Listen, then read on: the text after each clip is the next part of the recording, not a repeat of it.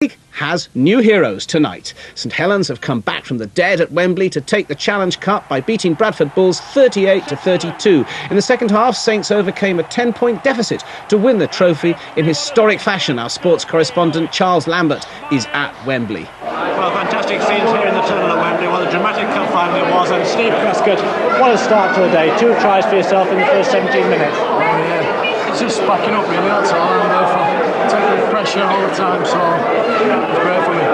What a match to play in. It was fantastic to watch. Oh, it's got to go down as one of the best finals ever played. 12 points down. All credit to Bradford. One of the best teams, one of the best performances.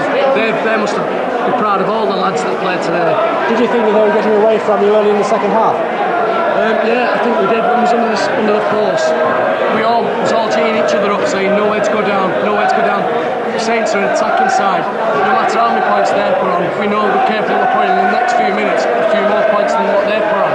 What's the feeling like at this moment? Oh, brilliant, brilliant.